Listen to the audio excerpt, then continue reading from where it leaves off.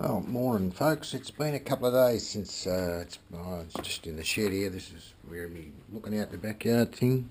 Nice airplane. It's been a couple of days since I've done much, and parts are starting to turn up. A couple of nice big lipos, 11.1 volt. The motor's 11. The motor's a 12 volt motor, and these are 11.1, but they take up to about 13 volts, so I think that's going to be fine.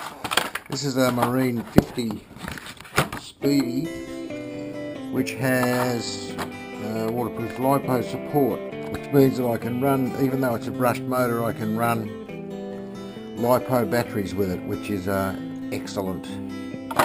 Comes with its own switch, so that's all good. So bits are starting to turn up, and that's a good thing.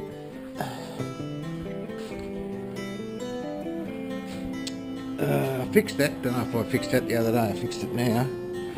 I've got the skins, all four skins, careful how I say that, on, and I'm doing a bit of work. This is an edge here that's been tidied up, and we're working now on this one over here.